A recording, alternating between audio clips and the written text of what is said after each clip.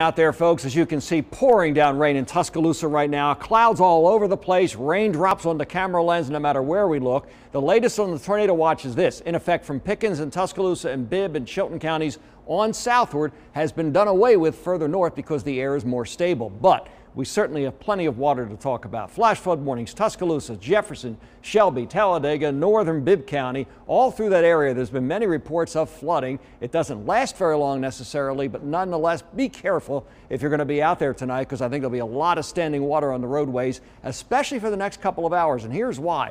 The leading line here is now over eastern Tuscaloosa County, already having passed through the city of Tuscaloosa. Good news there, no strong wind gusts with that. Let's hope that continues to be the case.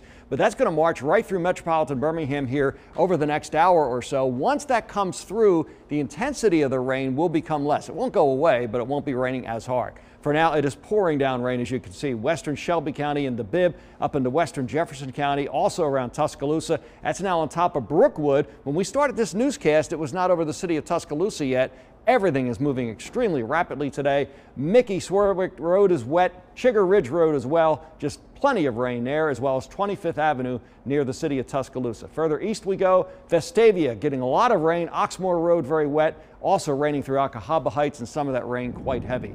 Adrian, it is a mess outside. Yeah, we still have several hours to go, Jerry. Very heavy rainfall will continue. Obviously, that flash flooding threat continues to be a major issue, in addition to the threat for those damaging wind gusts. Still, it looks like the greatest threat for damaging wind gusts and severe weather will be across our southern tier counties, basically along and mainly south of I-20. You can see the greatest threat's actually back here to the southwest. The area is shaded in red. The greatest threat for severe weather is going to be from straight line winds, damaging winds in excess of 60 miles an hour. Here's our high resolution forecast model showing by 6 p.m. the core of the storm's moving past the Birmingham metro. Still, though, a lot of light to moderate rain will fall back behind this main line. It'll move into East Alabama around 7 p.m. Notice what happens by 8 this evening.